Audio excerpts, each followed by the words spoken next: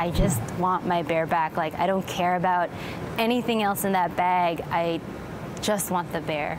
It's not your typical missing flyer. A Vancouver woman is on a desperate search for this teddy bear after her backpack was stolen.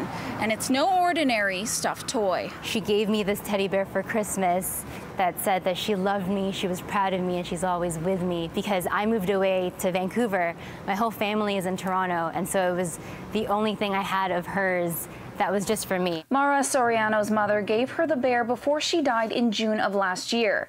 If you squeeze its paw, a special recording from her late mother can be heard.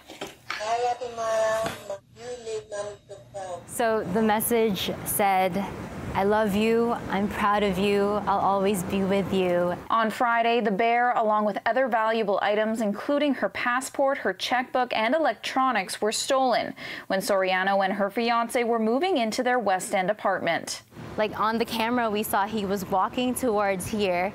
He stopped here, took a puff of his cigarette, and was looking around to make sure no one was looking, swiped the bag, and immediately ran back towards the alleyway. Soriano posted a photo of the bear to social media, and people across Canada responded, including Vancouver-born celebrity Ryan Reynolds, who is offering a $5,000 reward for the return of the precious item, no questions asked. I'm so sorry. Thank you so much. Like, I'm very grateful. Thank you.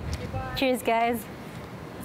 Everyone's been so kind. Like, this is what I mean. Like, everyone's just been so unbelievably kind. Like, no questions asked. How can we help? Soriano has been overwhelmed by the public response. Even during our interview, she was stopped by strangers who heard her story and gave their condolences.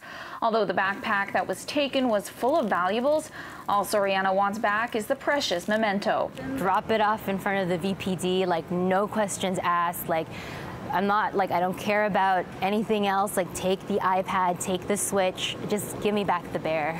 In Vancouver, Ashley Burr, City News.